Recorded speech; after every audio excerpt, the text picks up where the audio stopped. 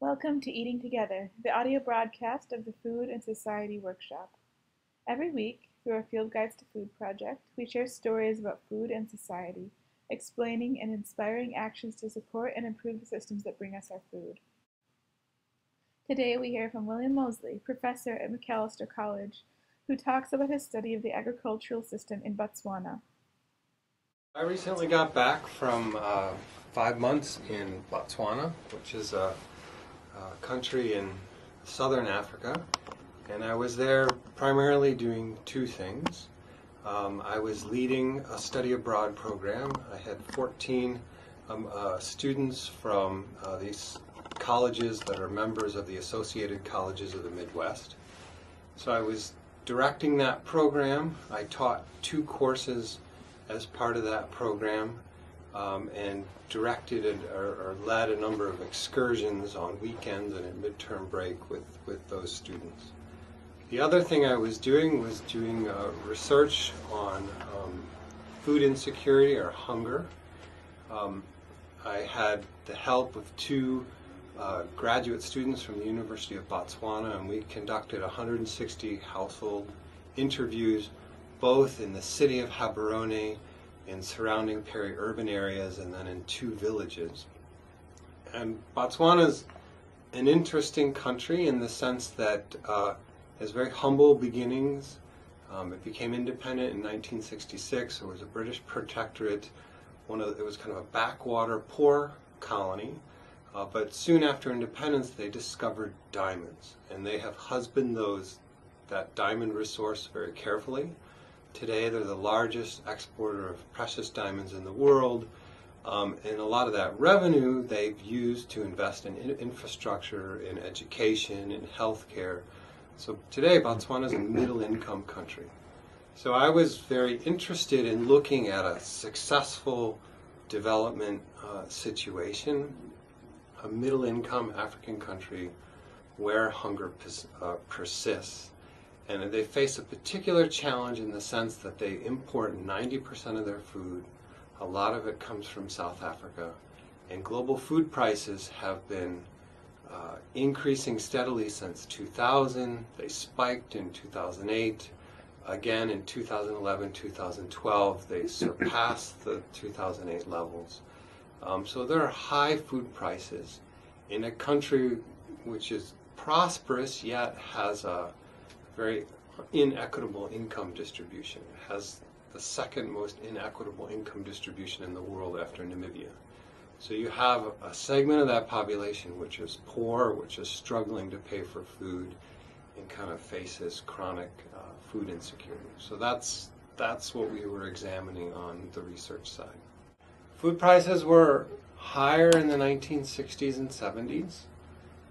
We went through a period of low food prices in the 80s and 90s, historically very low. And then, as I mentioned, they've risen gradually since 2000. A lot of people think about global population growth as lying behind this. That's a small part of the dynamic. More significant is the fact that the world is urbanizing at a very rapid clip. The world is now over 50% urban, and when people move to cities, their dietary patterns tend to change. They consume a greater variety of foods, they consume more meat. It takes about 10 kilograms of grain to produce a kilogram of beef. So as the world is urbanizing, it's putting more stress on the global food system. And then also, I think, shorter term, what we saw in 2008, and then again more recently, is rising global energy prices. And food production today is an incredibly energy-intensive process, much more so than it was in the past. So you need fossil fuels not only for the mechanization of agriculture, but a lot of your inputs, your fertilizers, your pesticides, are petroleum-based. So when fuel prices went up, food prices went up. And along with that, when food prices went up, when energy prices went up, it made things like ethanol more competitive, more people invested in ethanol production. So in the upper Midwest, this is based on corn largely. So that even put more pressure on the global food system. Plus, there was some financial speculation that was going on. It was worthwhile to invest in, speculate on food markets. So that globally has, those are kind of longer term and shorter term reasons for food prices to rise. In the African context, I think there is, since the period of European colonialism, which starts in the late 19th century moving forward, the European powers have been interested in kind of dismantling subsistence food production systems, that is food production for the local population, and reoriented that towards the global economy. And they did a lot of that through taxation. So if you introduce something like a head tax, households then need cash to pay that tax. And the only way they were going to get that cash was by either growing cash crops or by migrating and working. So people gradually produce less food for local consumption. They produce more cash crops for exports, some edible, some not edible, and they began migrating to work in either the mines or in commercial farms or in urban areas. So what we see then is sub-Saharan Africa has become increasingly involved in the cash economy. They're producing less and less of their own food, and they're acquiring that through income they've generated through other means. I think particularly pernicious in the last few years is we've seen the kind of offloading of other regions' food insecurity onto Africa. So when global food prices went up in 2008, for example, a lot of Middle Eastern countries, North African countries, Asian countries, which historically imported a lot of their food, tried to circumvent the market by acquiring long-term leases to land in Africa for the production of food that was destined for their economies. So I think that history, that increasing engagement with the global food market, this recent history of land grabs or long-term land leases has made many regions of Africa more susceptible to hunger or food insecurity. I think a neoclassical economist would tell you that different areas of the world have different comparative advantages. And so if you're particularly good at producing precious diamonds, or you're particularly good at producing cotton or producing tobacco or producing beef, that's what you should specialize in. So focus on producing those things which you're very efficient at producing, take that income and then purchase food with it. And then, everybody does what they're most efficient at, and then everybody wins. You trade, and we all come out better. I think there are a couple of complicating factors. It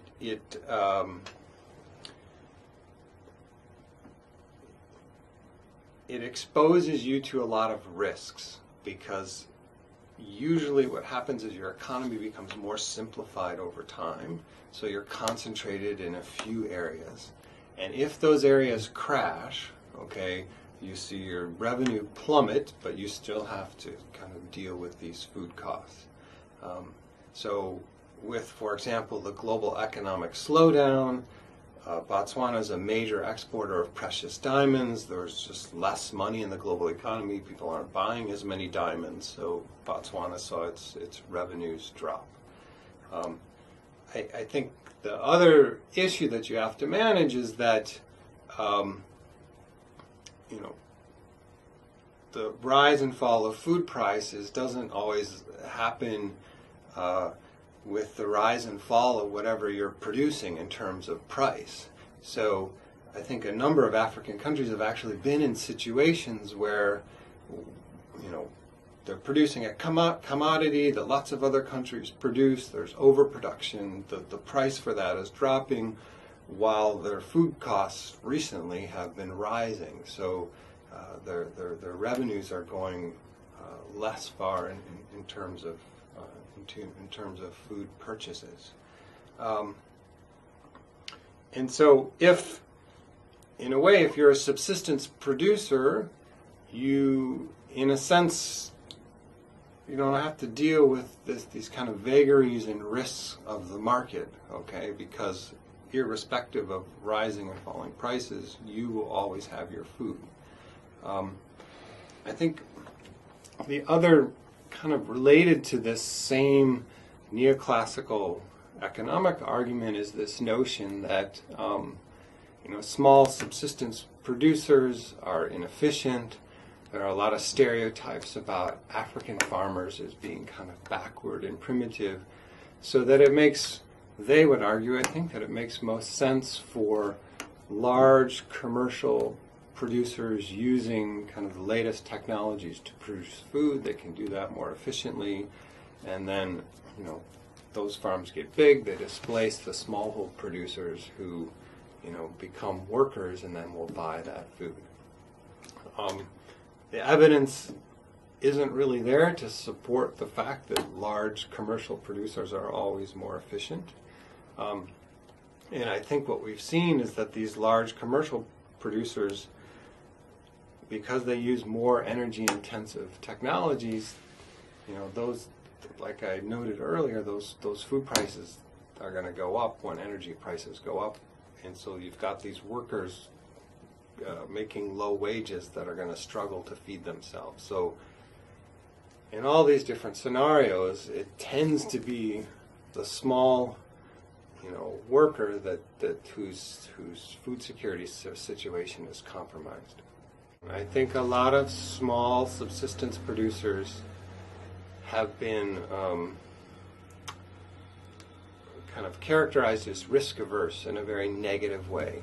And I think what they're trying to do is manage risk. So, one strategy is to produce one crop and aim for maximum production in a good year, but then everything fails in a bad year. So a lot of small producers are not going to maximize production in any given year, but they're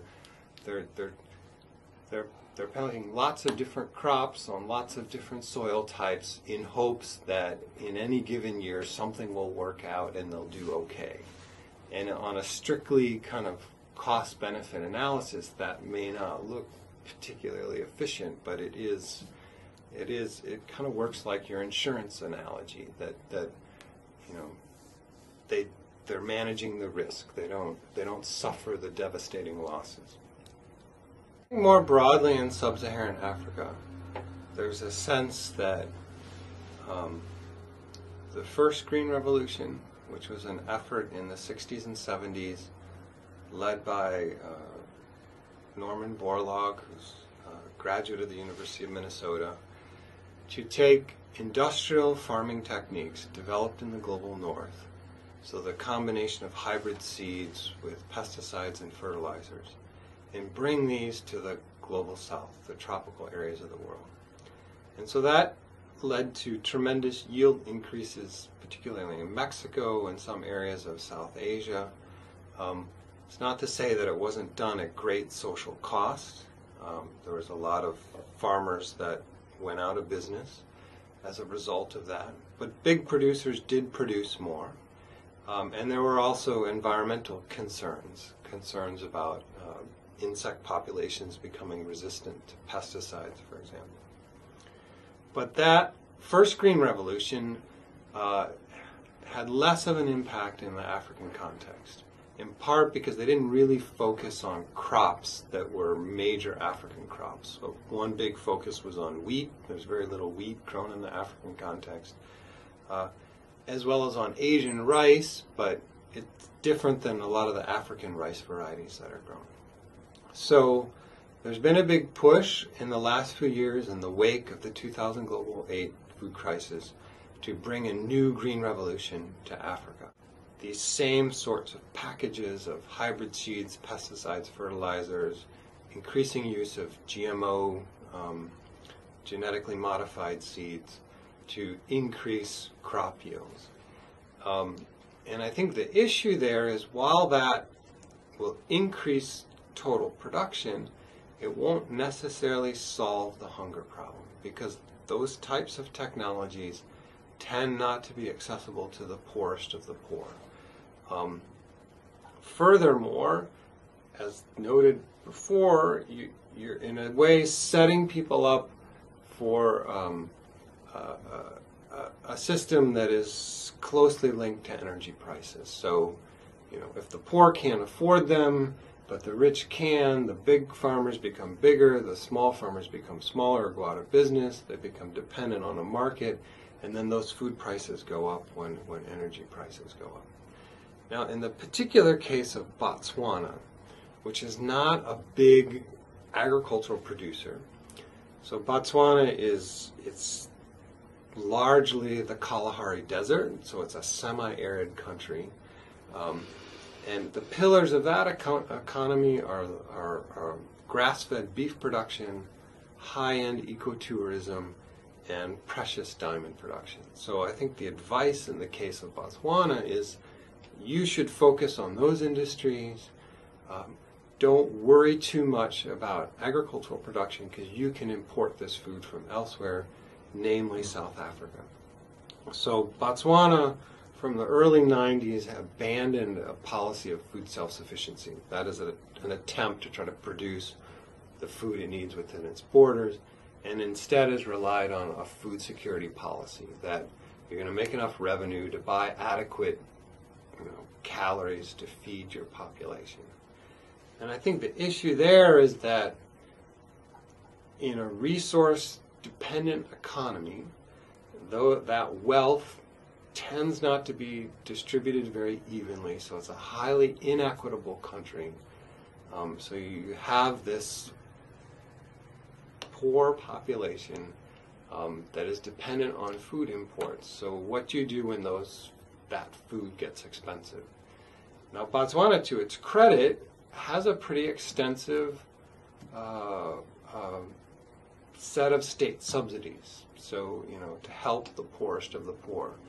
But a lot of people are saying now that the government can't sustain that indefinitely, these supports to the poor. And so I think we may be at a point where we need to begin to think about agriculture in a slightly different way. That it's not just about producing food, but it's also a livelihood, it's a safety net for the poorest of the poor, and that it's worthwhile investing in an approach to agriculture that's acceptable that is accessible to the poor in order to avoid or to minimize hunger amongst that segment of the population. I do think sometimes poverty is a social construction to the extent that,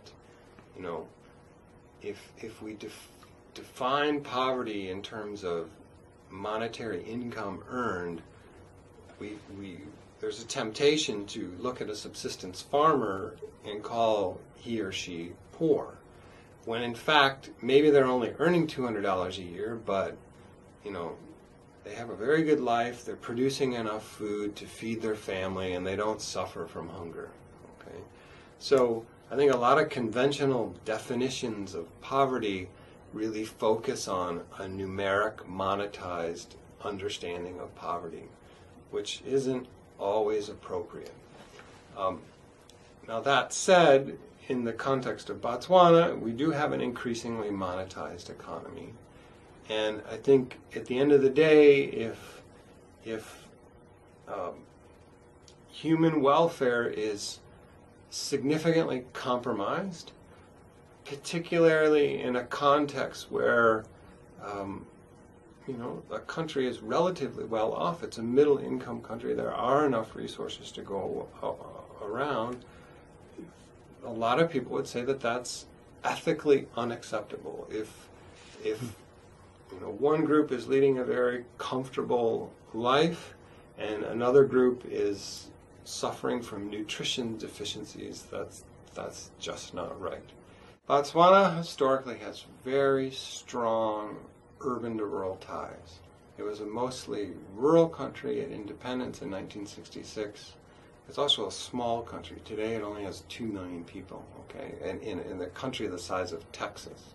So I think Botswana and Mongolia are the 2 least densely populated countries in the world.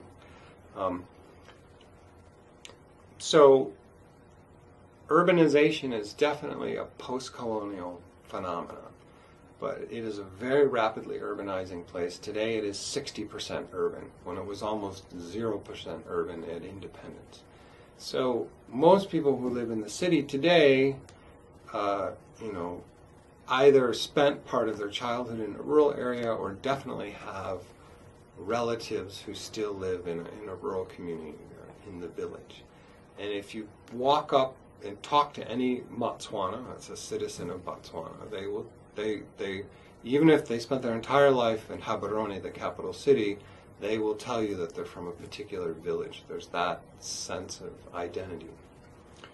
Curiously, though, in spite of those strong connections, there is a very strong rural-urban divide in the sense that a lot of the poverty is rural in nature, and a lot of the wealth is concentrated in urban areas. And I think that's somewhat an artifact of the particular pattern of development that we've seen. So diamond wealth, this is what provides the government with most of its revenue, a lot of the infrastructure. While they've developed infrastructure in rural areas, a lot of that infrastructure is concentrated in urban areas, and that's where a lot of the civil service jobs are. So the highest paying jobs tend to be in the city. So that's where we see a lot of that wealth concentrated. And there is some, there are wealth transfers. People send money back to rural areas. What we see a lot of is people building homes in rural areas because that's where they want to retire. Or most wealthy people will have a herd of cattle. And so wealth tends to be banked in the form of cattle, and then that cattle is kept in rural areas where it's tended by livestock hands. Large numbers of poor urban households spend a very high percentage of their income on food, well over 50%. So that when food prices go up, this is a real problem for them because they're limited in terms of how much more they can spend on food. Somewhat surprisingly, I think we found that rural households as well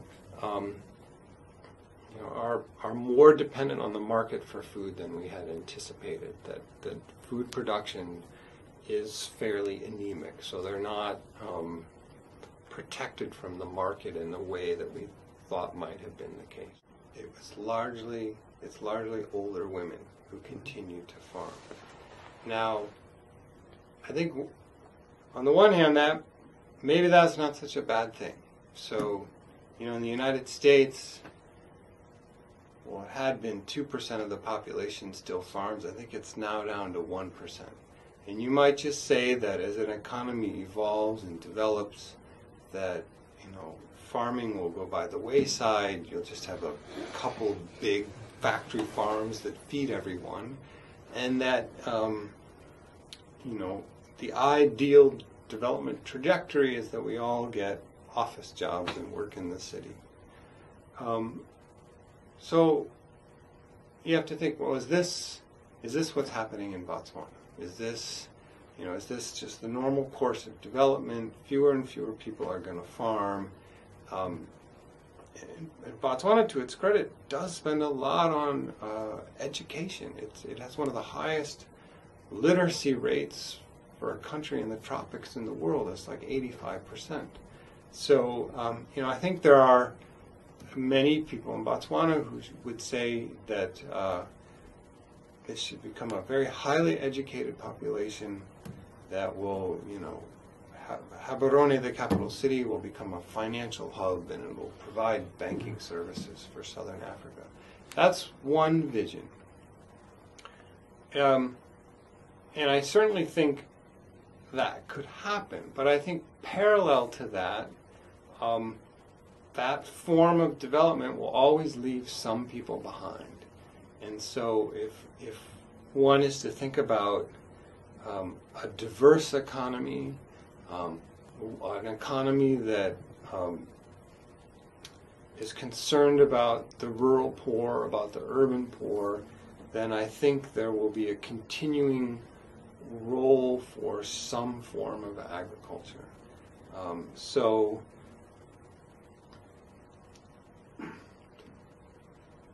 I think what our research may end up showing is that agriculture is still important even in a highly successful middle-income African country. And it's important because it's a safety net for the poor, and that it's not acceptable to have people going hungry in that context.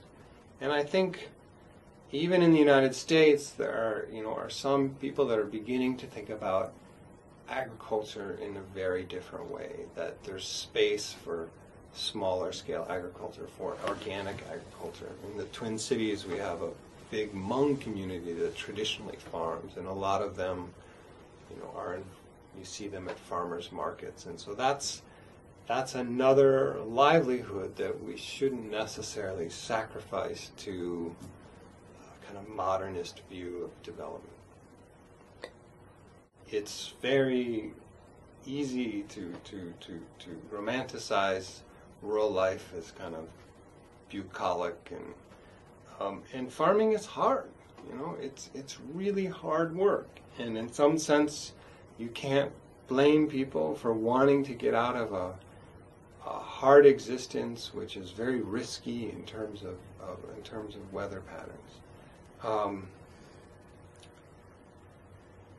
So I think we have to look at it in a realistic way that recognizes that it's not an easy occupation, but if you are operating in a situation of persistent poverty, high levels of unemployment, I think it needs to continue to be explored as a potential occupation. And I met and interviewed a lot of people that, despite the hard work, I think appreciated the fact that they had independence, that they had a know-how and experience with the land that they could use to feed their family in part or in whole. A lot of male extension workers or field workers can only kind of interact with women at arm's length. So that's one issue. Okay, I think if your farming population is largely female, it makes sense to have a field staff which is largely female. And then I also think that there's a particular vision of agriculture which is highly mechanized, energy intensive, chemical intensive, and that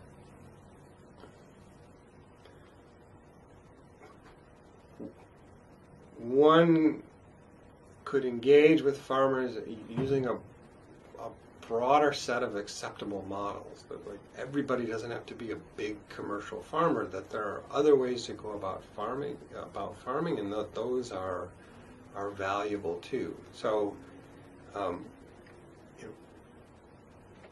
part of the issue here is it's a country undergoing a significant social transformation. It's becoming urbanized. People are getting more educated, and they're leaving rural areas. But I also think the government's approach to promoting agriculture has been overly male-dominated and overly focused on one modernist vision of agriculture.